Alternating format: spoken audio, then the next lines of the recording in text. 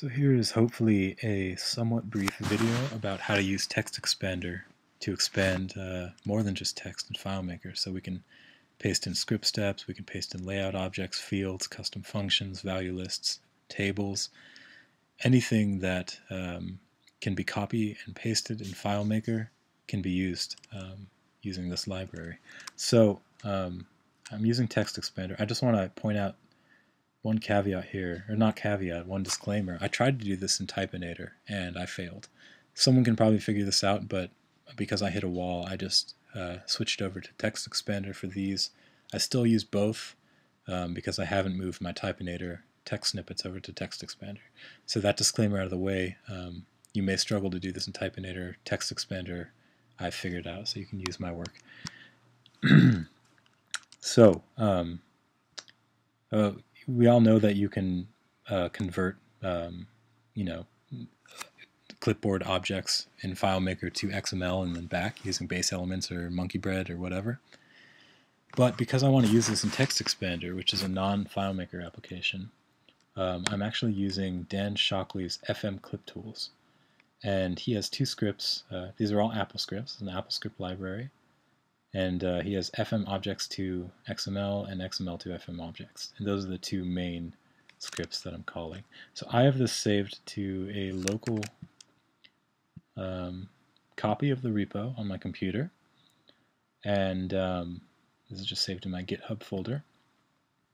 And then inside of TextExpander, I'm pointing my Apple script expansions to that folder. So let me find that. It would be folder. I actually have this set up in an interesting way. So I have a plain text expansion pointing to that folder. So whenever I want to reference that folder in another expansion, another snippet, I'm just going to expand, do a sub-expansion of this FM Clip Tools scripts folder snippet. So where that's used is here. So here's basically the foundation for everything else that's in this FileMaker text expansion workflow.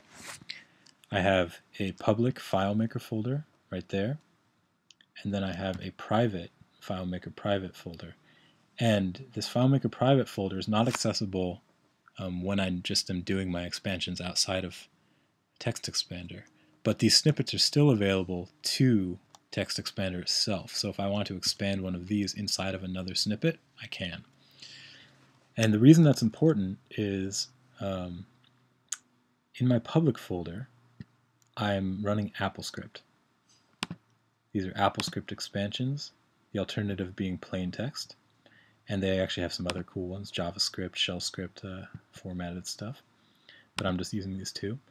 And you'll see that if I look at FM object to XML, I'm actually just pointing my AppleScript expansion to one of my private expansions, which is set to text, FM object to XML. The reason I want to do that is because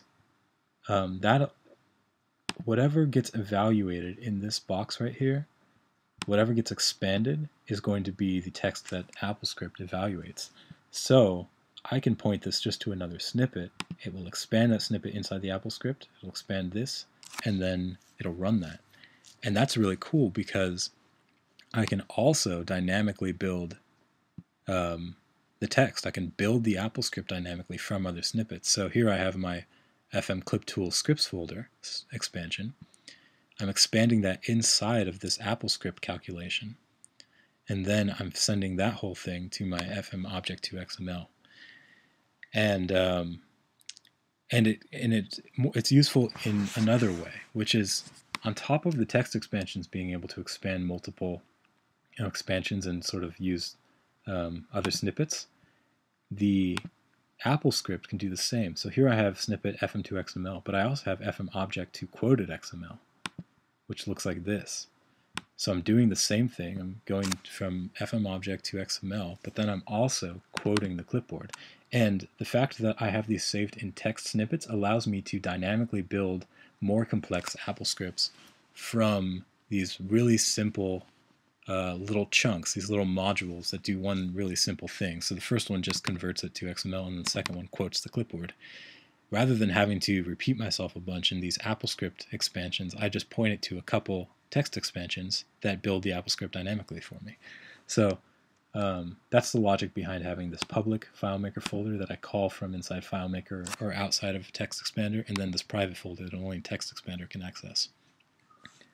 So that's the basic workflow, and what that looks like in practice is right here. So if I copy this, I can open up my TextExpander, go to XML, go to Sublime, I can paste in my XML, and then I can do my edits here. So let's change this to J, and let's change count to J count.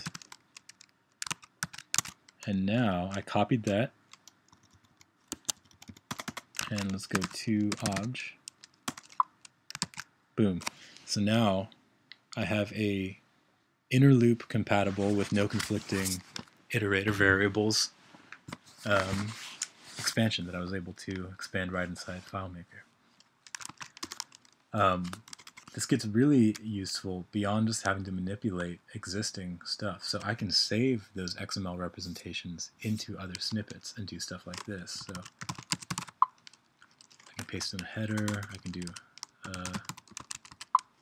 that, I can do SS loop, I can do another loop, SSJ loop. So instead of having to copy and edit, I can do jcount. Oops. And then I have that inner loop that is has no conflicts with the outer loop. And I can do all that stuff just doing quick expansions. I can also do fields. So I can do like a,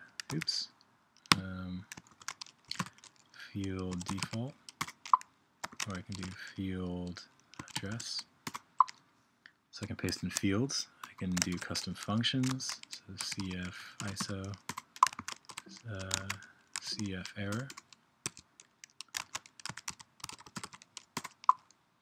that kind of stuff.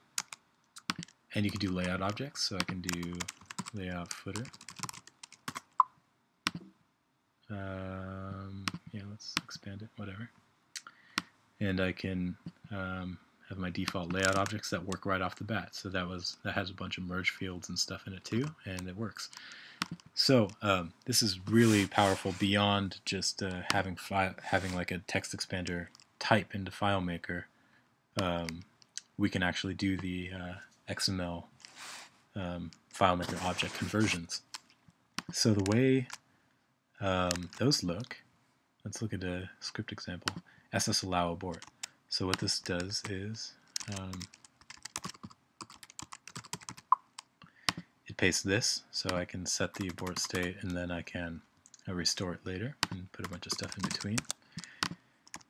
So what this is basically is just set clip to this string, which is that XML representation, and then we're setting the clipboard with that string, and then we're running this other snippet, fm paste script steps. And the paste script steps just leverages those conversion scripts that I pointed to earlier.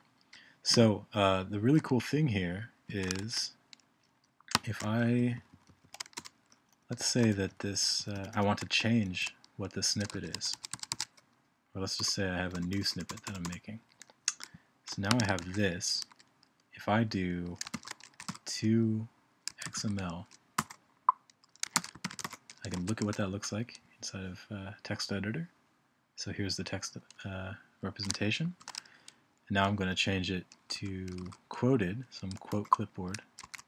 And now if I look at it, all the quotation marks are escaped and the whole thing is wrapped in in double quotes. And now that I have that on my clipboard, I can go into here and let's make a new snippet with that. So duplicate, let's do SS test.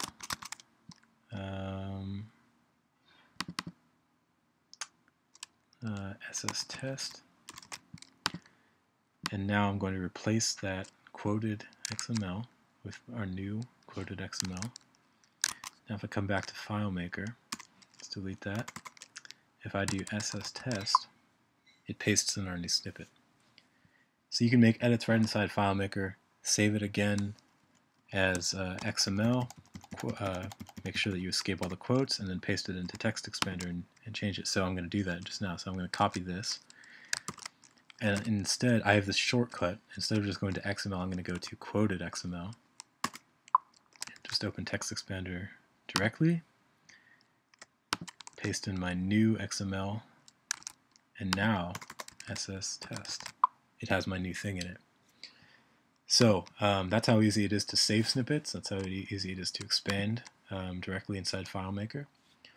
And this is really cool because you could do, it's really fast. So you can do things like paste your entire template for a script that includes maybe a bunch of examples about how you would handle different situations. It includes your default loop syntax, and includes how you do subscripts, and how you do error trapping, and everything. So that could be really cool if you have an office that needs to use the same template when you're making scripts and you want to keep everything consistent. Everyone can use the same snippet and expand, and they're always working from the same sort of framework, and that keeps everything like kind of in sync with each other. Now on that topic, this goes one, or probably many, but at least one or two steps deeper. I can do a couple really cool things here. So AppleScript can run shell scripts, and shell can run curl, and therefore if I can get something from the internet, from a URL somewhere, then I can pull that into my TextExpander and then do the same XML to FileMaker object conversion. So if I copy that URL and go here, you'll see that I just have this gist, which is a basic single pass loop, I think. And basically, if I come to FileMaker and I do ssgist, I just pulled that from that URL that's hosted on the web and pasted it into FileMaker. So everyone in an office could theoretically be sharing the exact same snippets, and if those snippets need to get updated, the person who's in charge of that updates it at the URL where it's stored, and then the next time someone expands it, it will include the changes. So if you have a template script and you want to update the way that the header is configured, then you can make the change, and then from then on, every time someone pastes a snippet, it has the new stuff. But if you want to do that without internet access, like maybe you want to do it on a local network, curl works that way too. So I have an example of that here, ss curl. So I'm doing set clip to do shell script curl, and then I have this pointed to a file on my computer. And a really cool thing here, again, I'm reusing this idea, is fmxml snippet folder is itself a snippet. So I can dynamically set where these are stored just by changing what is stored inside this snippet. So the way that looks is ss curl. And it's really fast because it's pulling a local file. And if I come over to my desktop, here is the folder that I'm pulling that from. But if I change this, say we want to change the location or we want to change the name of the folder, you can do that. Now if I try this, we're going to get an error because it can't see that. But because we have it saved in this one snippet,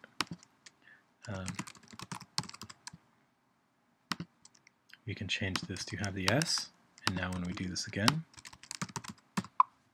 it's able to find it again.